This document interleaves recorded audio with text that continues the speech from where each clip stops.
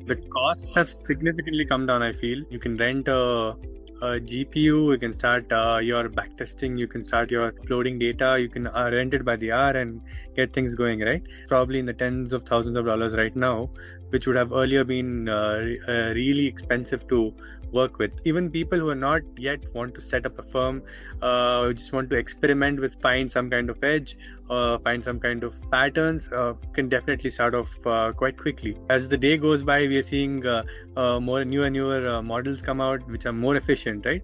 And the cost for using AI, running massive amounts of data, is definitely going to come down. I think every couple of months we see something new come out there. Studies that said that about 60 to 70% of the time is spent just on cleaning up data, right? And that effort has now been can be completely offsourced to an AI LLM model, reducing just the human capital cost essentially, and work can be put in, just more time can be put in research and curating your strategies more efficiently.